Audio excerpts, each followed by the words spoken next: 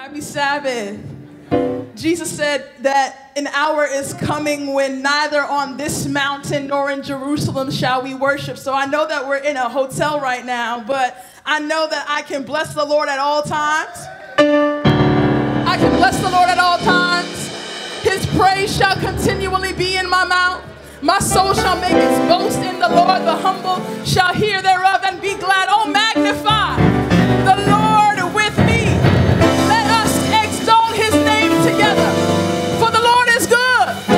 I said the Lord is good. Oh, y'all don't think the Lord is good. They don't think the Lord is good. I said the Lord is good. And he is greatly to be praised.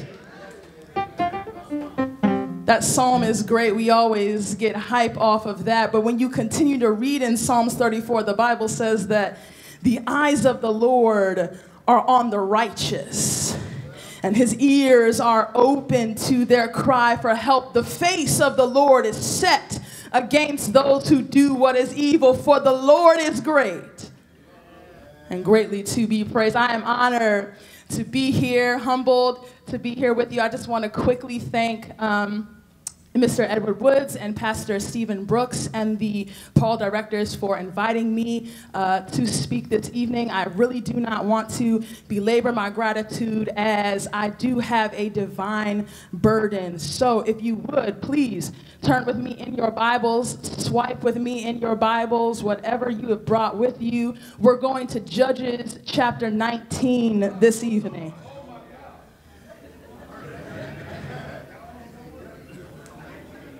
Judges chapter 19. Yeah, this might not be your shout word, so go ahead and put your seatbelts on. I'd like to invite you to stand if you don't mind. We've been doing a lot of sitting.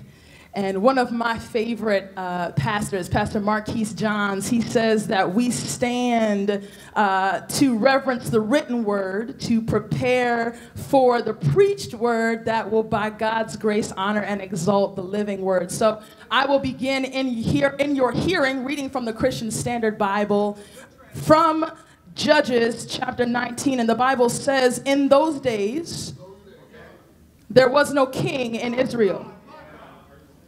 A Levite staying in a remote part of the hill country of Ephraim acquired a woman from Bethlehem in Judah as his concubine. Stay with me.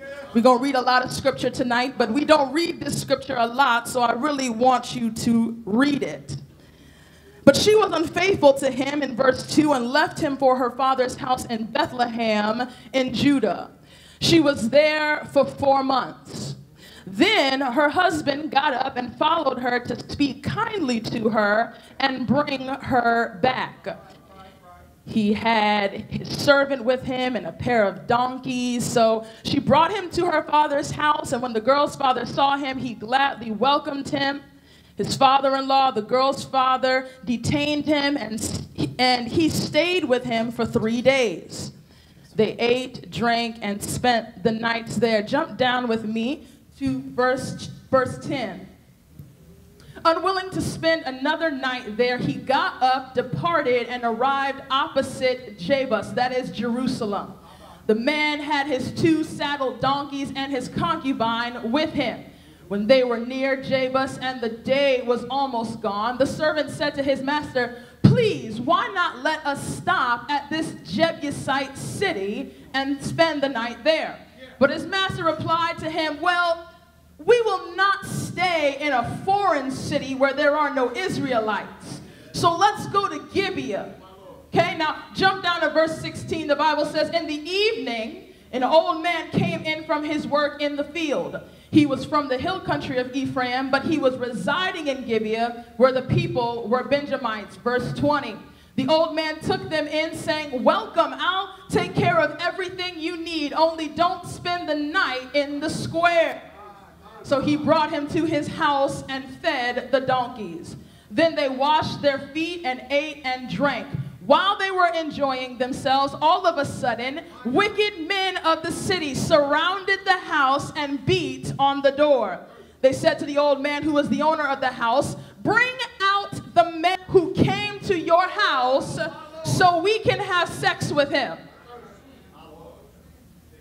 The owner of the house went out and said to them, please, please don't do this evil, my brothers. After all, this man has come into my house. Don't commit this horrible outrage. Here, let me bring out my virgin daughter and the man's concubine. Abuse them and do whatever you want to them. But don't commit this outrageous thing against this man. But the men would not listen to him. So the man, the Levite, the man of God, he seized his concubine and took her outside to them. They raped her and abused her all night until morning. At daybreak, they let her go.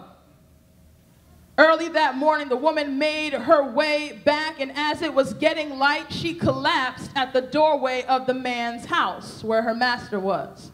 When her master got up in the morning, opened the doors of the house, and went out to leave on his journey, there was the woman, his concubine, collapsed near the doorway of the house with her hands on the threshold. Get up, he told her. Let's go. But there was no response. So the man put her on his donkey and set out for home. When he entered his house, he picked up a knife, took hold of his concubine, cut her into 12 pieces, limb by limb, and then sent her throughout the territory of Israel. Everyone who saw it said, nothing like this has ever happened or has been seen since the day the Israelites came out of the land of Egypt until now. The Bible says, think it over, discuss it, and speak up. This evening's message is entitled Eloquent Rage. Let's pray. Your words are on my tongue. Spirit of the living God, speak through me. In Jesus' name, amen. This evening, I come to you with a burden for my people. This evening, my soul is crushed under the weight of the pain and plight of the black woman. For centuries, black women have been the backbone, the hands, the feet, even the brains behind our social justice movements. Yet we have always been forbidden from being the face. There is no emancipation without Harriet Tubman, yet we celebrate Abraham Lincoln. There's no civil rights without Rosa Parks, yet we memorialize Martin Luther King.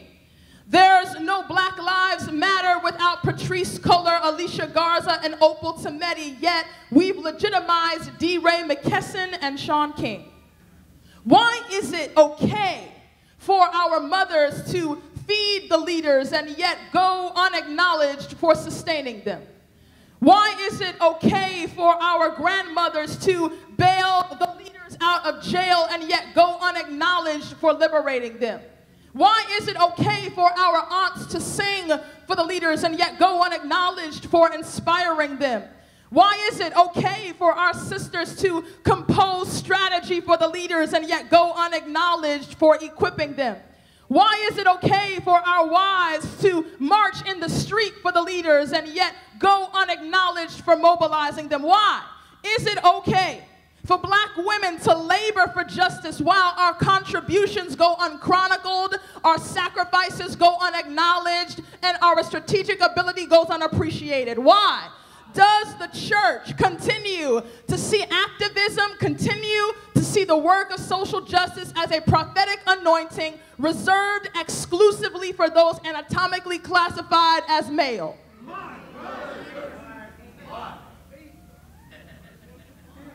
Marilyn French, in her foundational text, The War Against Women, states, quote, wherever and however men subjugated women, they justified it by declaring God or nature made women subordinate to men, by endowing men, but not women, with certain traits like reason and logic and intellect, and God gave them souls, things that women don't possess.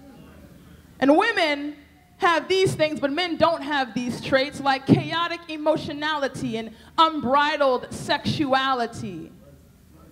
Women are subversive of good and proper order, end quote. It is this kind of patriarchal poison that infiltrates our theology and our practice, so that we privilege the potency and possibility of the black man to the neglect and denigration of the black woman.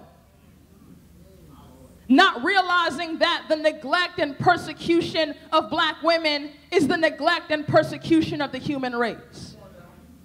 This patriarchal poison has also caused us to so elevate the black man's plight and pain that not only does the black church disregard the work of black women, but it also disregards the oppression of black women. The black church has elevated the criminalization of black men, forgetting that black girls are the fastest growing group in the juvenile justice system. Monique Morris, in her book, Push Out, the Criminalization of Black Girls in Schools, documents that, quote, black girls are 16% of girls in schools, but are 42% of the girls receiving corporal punishment. 42% of the girls expelled with or without educational services. 45% of girls with at least one out of school suspension. 31% of girls referred to law enforcement, and 34% of girls arrested on campus. How is it that time and time again we gather and meet to discuss the importance of the church getting involved in social justice, and yet the needs of women and girls, particularly black women and girls, is never mentioned? My Lord. My Lord. Why is it okay to expect black women to fight for black men, but never expect black men to fight for black women? One of the reasons why I believe the church has circumvented its moral responsibility to women of color is because we very tactfully circumvent the Bible's record of injustice against women. This evening, our scripture reading from the book of Judges is the only text in all of Scripture that concludes with the explicit command, think it over, discuss it, and speak up.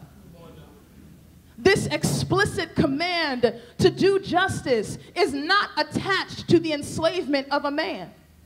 It is not attached to the criminalization of a man. It is attached, rather, to the rape, beating, and dismemberment of a woman. Thousands of years later, history consistently repeats itself, as women are constantly being physically, sexually, and intellectually raped, beaten, and dismembered by men in the church. Men on the front lines of social justice. In our avoidance of injustice against women, in our disobedience to the command to think this story over, to discuss this story, and to speak up about this story, the physical, sexual, and emotional abuse of women is being perpetuated. Narratives of injustice against our bodies and our minds are being repeated and reenacted over and over again. But see, I believe that God teaches through repetition. All right. My high school English teacher drilled this into our heads. Repetition is the key to learning. And oftentimes when I read scripture, I hear God saying the same thing. I hear God declare the correlation between learning and repetition when I'm confronted with the Gospels. 4 books dedicated to telling one single story. I hear God passionately teaching the importance of repetition in the sentence structure of the Pentateuch when he declares that I am the Lord your God who has brought you up out of the hand of bondage, out of the house of bondage. I hear the sincerity of God when Paul writes, rejoice in the Lord always, and again I say rejoice. And by the time I get to Revelation, I understand the indescribable, uncontainable power of God when John declares him holy, holy, holy, holy. It's clear throughout all of Scripture that the Bible, that God believes that repetition is the key to learning. Most recently, I hear this claim in the heavy halls of the book of Judges. Following the plot of this narrative, my mind could not help but ask, are we in Gibeah or Gomorrah? I'm sure you remember the story. The story of a wicked city named Sodom and Gomorrah. A city known for its disregard for God and its affinity for immorality. A city known for its idolatry and its affinity for perversion. A city known for its homosexuality and drunkenness. We all know about Sodom and Gomorrah. We all remember the night God sent angels as messengers to search out the land, to assess its depravity, to determine the necessity of its destruction. We all remember how Abraham's nephew Lot housed the angels in his home and how the men of the city surrounded the house yelling, where are the men who came to you tonight? Send them out to us so that we can have sex with them. We know about the evil of Sodom and Gomorrah.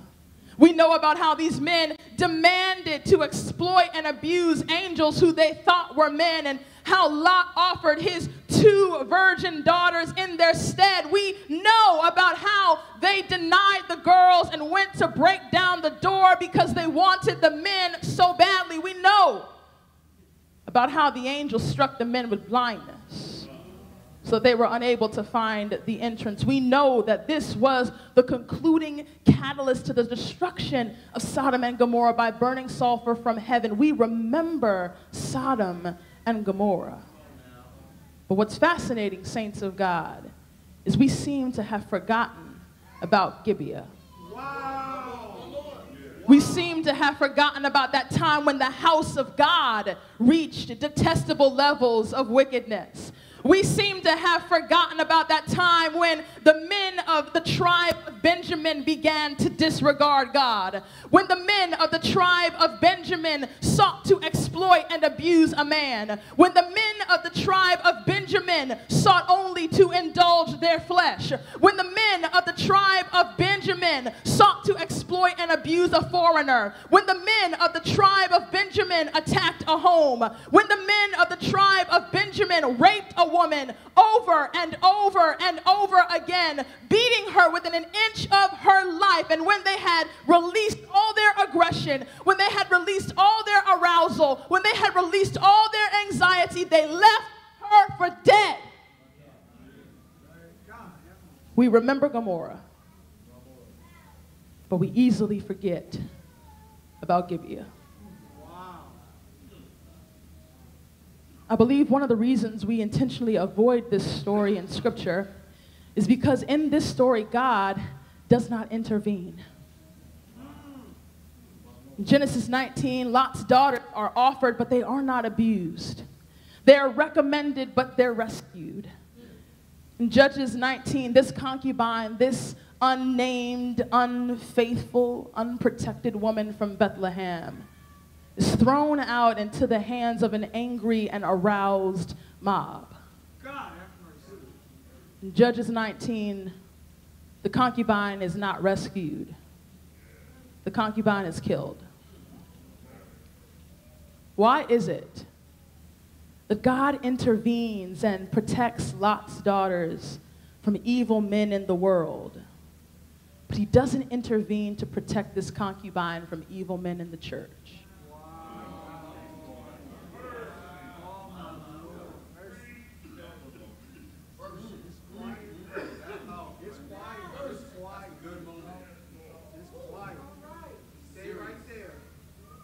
I believe the first reason why God does not intervene to protect this concubine from these evil men of the household of faith is to show us that mayhem manifests when men have no king. Abuse of power is inevitable when men are left to govern themselves. Violence is unavoidable when men do not hold themselves accountable to God. Mayhem manifests when men have no king. The book of Judges is a very significant moment in Israel's history because scholars suggest that we are reading about a nation of people who have no leader. We're reading about the nation of Israel after Joshua's death. And by the time we get to chapter 19, not only is Joshua dead, but the nations of Israel have no judges either. So that Israel has absolutely no leadership. So that the book of Judges can literally be summed up by its concluding sentence. In those days, there was no king in Israel. Everyone did whatever seemed right to him.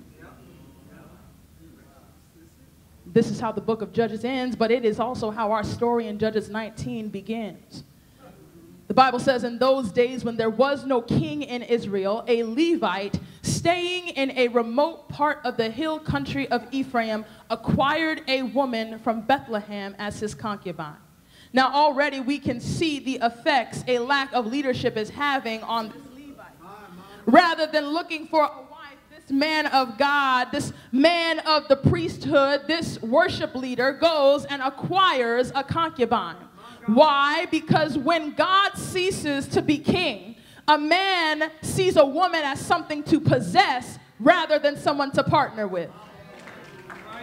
The Levite was not looking for someone comparable, compatible, or complementary. He was looking for a concubine. Now, Baker's Evangelical Dictionary of Biblical Theology defines a concubine as, quote, a female slave who functioned as a secondary wife and surrogate mother. The practice of taking concubines was perpetuated to meet the sexual desires of the males and or to cement political alliances between nations, end quote.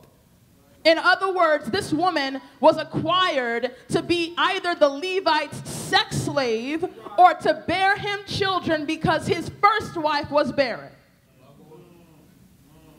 Because this Levite lacked a king, someone to hold himself physically and spiritually and emotionally accountable to, this man possessed this woman.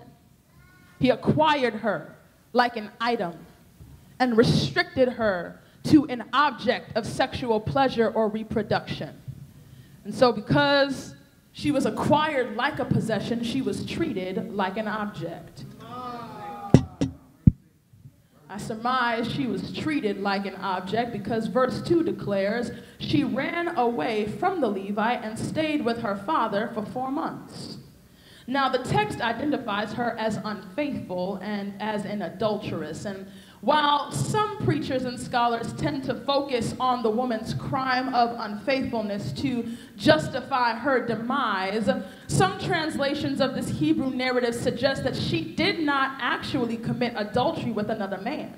Instead, she became angry with the Levite and was unfaithful because she left him and returned to her father, something she did not have the right to do. As the property of the Levite, this woman did not have the right to her own body. She could not determine what to and what not to do with her body. Those rights were reserved for the Levite. It's very similar to the property relationship between African American slaves and white plantation owners. Our ancestors knew all too well what it meant to be property, to be owned, to have no authority or control over your own body, to not be able to go and come as you please, to not be able to marry who you choose, to not be able to determine who you bore children with. Similar to this woman from Bethlehem, the fugitive slave laws of 19th century America prohibited anyone from helping a slave to freedom. It was even frowned on for slaves to run away of their own volition because they were subsequently viewed as thieves stealing property that did not belong to them. Let that sink in. You running away from your master was considered theft. A crime punishable by death. I can't help but see the Levite's frustration with her. Angry that she disrespected him, that she alerted another man of his inability to keep her, to tame her. I can't help but notice this woman's cry for help, her attempt at finding safety and sanctuary in her father's house, only to have her abuser entertained and cared for. Oh, have mercy. I can't help but see how helpless this woman must have felt to have returned home with a man who claimed her as nothing more than a concubine. I can't help but notice that she ran away. I can't help but picture singer Ariana Grande invited to her father's house to honor the mother of gospel, the queen of soul, the great Aretha Franklin. I can't help but picture her believing that as a young woman she could come into her father's house and find safety and sanctuary from toxic masculinity. I can't help but picture her helpless, her side breast pinched by the vice grip of a Levite, a man of God. I can't help but see her leaning away in discomfort. Dedicated to winning her back like any abuser, I see this Levite as a master manipulator. I see this smooth-talking preacher, that slick-mouthed elder, that salacious worship leader, speaking kindly to her, convincing her of his love for her, of his appreciation of her, professing those infamous words, "I'm sorry, I'll never do it again." And I see our vulnerable protagonist falling for his appeals as they leave her father's house to journey home. Along their journey, the Bible says the Levite decided it was best for them to rest in Gibeah. When they reached that city, no one accepted them into their home until an old man finally let them stay with him. And the Bible says, while they were enjoying themselves, all of a sudden, wicked men of the city surrounded the house and beat on the door. They said to the man who was the owner of the house, "Bring out the man who came to your house so we can have sex with him." Afraid and disgusted, the host says, "Please don't do this evil against my brother. After all, this man has come into my house. Don't commit this horrible outrage. Here, let me bring out my virgin daughter and the man's concubine now. Abuse them and do whatever you want to them, but don't commit this outrageous thing against this man." The second reason God does not intervene to protect this concubine is to show that when God ceases to be king, men prioritize their safety and security over the safety and security of women.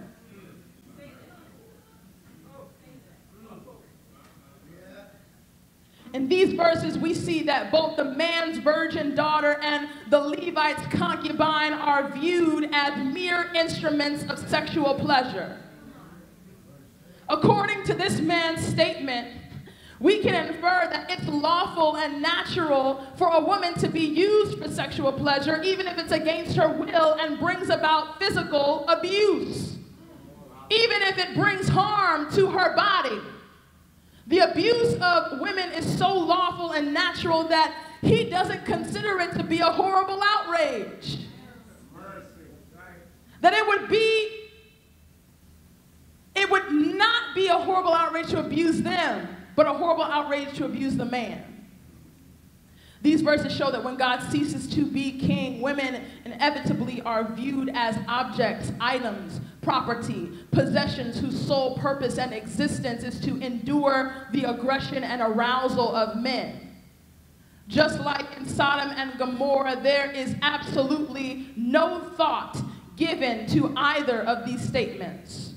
Both fathers offer their daughters up to abusive mobs, like sexually abusing women is a social expectation that we cannot avoid. Have mercy. In these verses, we see how this man prioritizes the comfort and protection of the Levite over the comfort and protection of his own daughter and the concubine. Their purity can always be sacrificed if it means preserving a man's life. Because when a woman is merely property, she will subsequently be treated like an object. And so we see the Levite seize his concubine and throw her outside. The Bible says they raped her and abused her all night until morning. At daybreak, they let her go. Some of us know what it's like to wait for daybreak.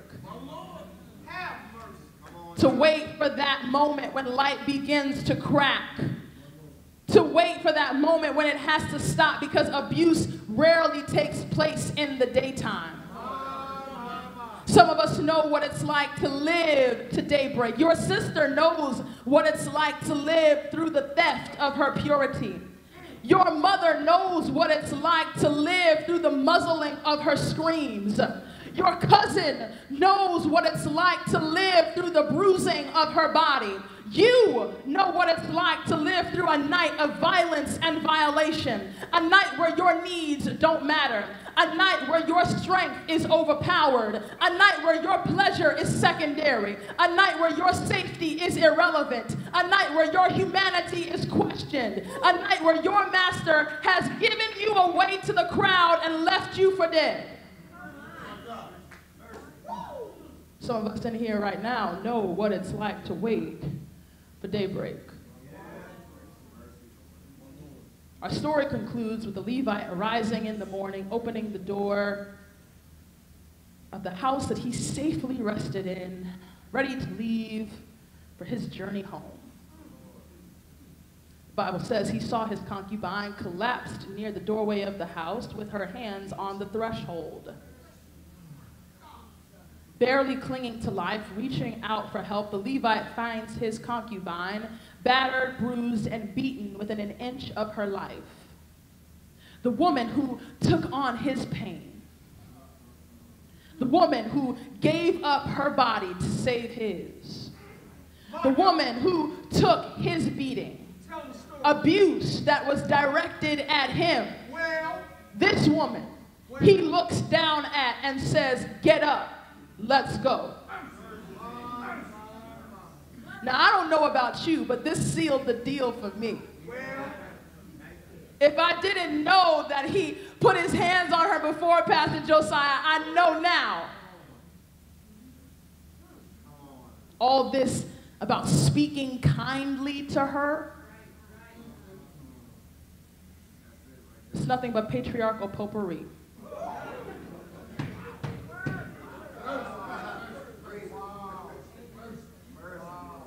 Because only an abuser can look at an abused woman like nothing is wrong.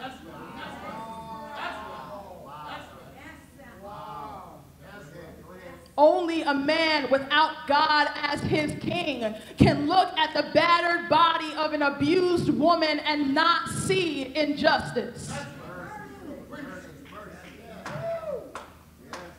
Our story ends with the Levite taking a knife and cutting the concubine limb by limb into 12 pieces and sending her ravaged and dismembered body to the 12 tribes of Israel. Now, we don't know if the abuse killed her the night before or if the Levite did.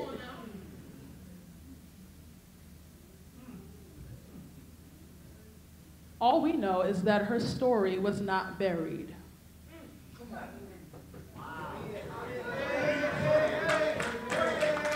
All we know is that her story was not silenced. Now, I don't know what the Levite's intentions were, but what I do know is that he started a war.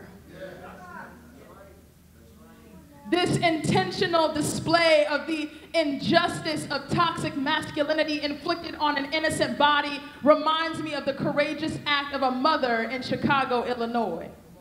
In the summer of 1955, a woman by the name of Mammy Till allowed her 14-year-old son Emmett to visit his cousins in Mississippi. Now, while he was there, he was accused and brutally murdered for allegedly whistling at a white woman. Allegedly. For this crime, they shot him in the face with a shotgun at point-blank range, tied a fan to his feet, and threw him in the river. When authorities found his body, it was so distorted, he was no longer recognizable. Mammy Till held the funeral services for her son in their hometown of Chicago, and she opened the casket and said, "I think everybody needed to see and know what happened to Emmett Till." Reporters attended the funeral, and the photo of a young black boy's mangled body, the victim of the violence of white supremacy, it circulated all over the country in a matter of days. African Americans all over the U.S. were angered by Emmett's killing and the injustice of his case. Thousands were joining the NAACP and other activist organizations, galvanizing to fight for racial justice. In December of that same year, Rosa Parks refused to give up her seat on a Montgomery City bus and was arrested. When asked later why she wouldn't give up her seat, she said, quote, "I thought of Emmett Till, and when the bus driver ordered me to move to the back, I just couldn't move," end quote. And the civil rights movement was born. Thinking of these two stories, the story of Emmett Till and the concubine from Bethlehem, the lack of justice for the both of them was hard for me. Okay, amen, amen. It wasn't until last year that the white woman who accused Emmett Till for inappropriately harassing her admitted that she lied.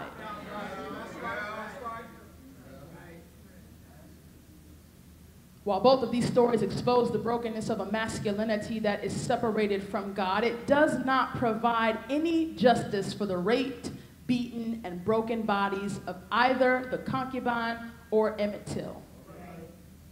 For weeks, I labored over this text, trying to find the hope. Trying to find justice for the woman. Trying to find justice for those who are victims of physical and sexual abuse. And it was in that moment that the Spirit reminded me that, like the concubine of Bethlehem, Christ was given away to a nation that had no king. Hey! For our comfort, he was homeless. For our safety, he was vulnerable. For our protection, he was unguarded. For our preservation, he was sacrificed. They stripped him of his clothes. They beat him within an inch of his life. They spat on his face, tore his flesh with 39 lashes. And when that wasn't enough, they punctured his flesh with a sword, because he was wounded for our transgressions. He was bruised for our iniquities. The chastisement of our peace was upon him, and by his stripes we are healed. Like the Levite, many of us sit in spiritual comfort. Like the Levite, we threw the creator of the universe to an angry mob and let them have their way with him. Our God let broken humanity break him because he understands that broken bodies save nations. The battered body of Emmett Till started the civil rights movement.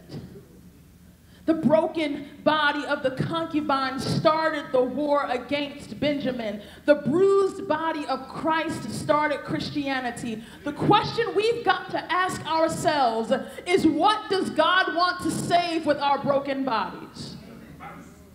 Who does God want to save through your physical abuse? Who does God want to save through your physical abuse? I go back to the question I asked in the beginning. Why would God save the virgin daughters from evil men in Gomorrah, but allow the concubine to be abused and murdered by evil men in Gibeah? And I think the answer is that God is tired of broken humanity looking to him to intervene on matters that we have the power to stop.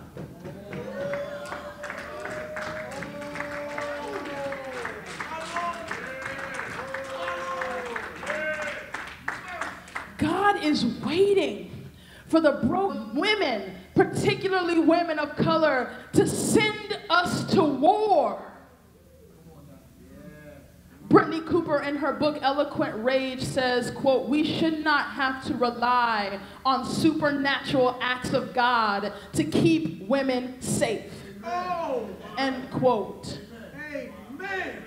How many times has God cried out for justice? How many times must God look upon the earth and see that no one calls for justice, nor does any plead for truth? How many times must he look down on the earth displeased? Isaiah writes, "The Lord saw that there was no justice, and he was offended." He saw that there was no man. He was amazed that there was no one interceding, end quote. Meaning, the exertion of strength and sexuality is not what makes you a man. According to this text, your ability to intercede on behalf of the vulnerable and the oppressed is what makes you a man. I believe God repeatedly allows women to experience the pain of physical and sexual abuse at the hands of men, particularly men in the church, because God needs us to understand that the safety and protection of women and girls is our responsibility, not his. God, in his wisdom, allowed his son, allows our daughters, our wives, and sometimes even our sons to experience the pain of physically and sexually broken bodies because he's trying to activate the anger of his people. The Bible says, "Be angry and sin not." Saints, where is your righteous anger? God is trying to develop within us an eloquent rage. In her book, Cooper defines eloquent rage as an anger that is clear, expressive, to the point, and inspires change in individual lives and systems. He's not calling us to blind, mindless aggression. God is calling us to have eloquent rage, a rage that is controlled, a rage that is informed about the issues, a rage that is focused and targeted, a rage that is organized, a rage that is fueled by what Dr. King called divine dissatisfaction, a rage that wages war against the injustice and violence that sin unceasingly produces.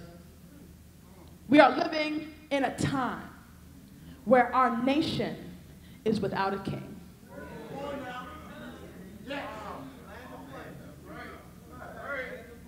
As the household of faith, our responsibility is to declare war against rape. Declare war against the silencing of women. Declare war against discrimination against women. Declare war against the theft of women's purity. Declare war against the physical and sexual abuse of women. Declare war against flirtation in the workplace. Declare war against jokes that denigrate women. Declare war against the plagiarism of women's intellectual property. We've seen this story repeated in Scripture and in our present reality. God has only allowed this story to repeat itself to teach us that patriarchy pales in the light of his sovereignty. He's only allowed this story to repeat itself so that we can learn that he requires that we wage war against injustice with an eloquent rage. Let's learn the lesson. Let's stop letting these stories repeat themselves over and over again. Who else has to be abused before we get enraged?